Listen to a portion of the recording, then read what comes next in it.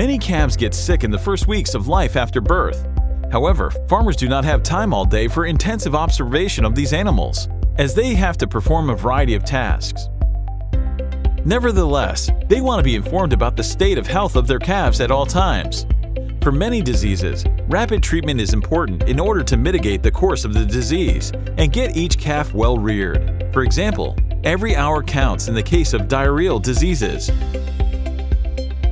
With the calf monitoring system, we offer you peace of mind. Our innovative sensor systems monitors your calves around the clock, 7 days a week, from the first day of life, and detects outbreaks of disease up to 3 days in advance. Our patented approach detects conspicuous changes in the behavior of your animals and notifies you directly via your smartphone if necessary.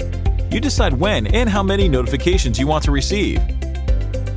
For example, we can warn you directly if there is an increased risk of disease. In this way, you have an overview of your calves even if you're not able to be on site at the time, and you have the opportunity to care for the affected animals immediately.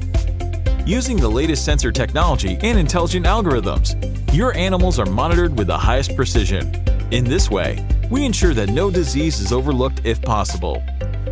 Installation is child's play. Simply attach our mounting plates within 3 minutes per calf hutch.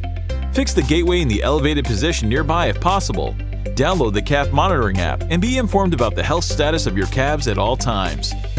With one sensor, up to 35 calves can be monitored consecutively.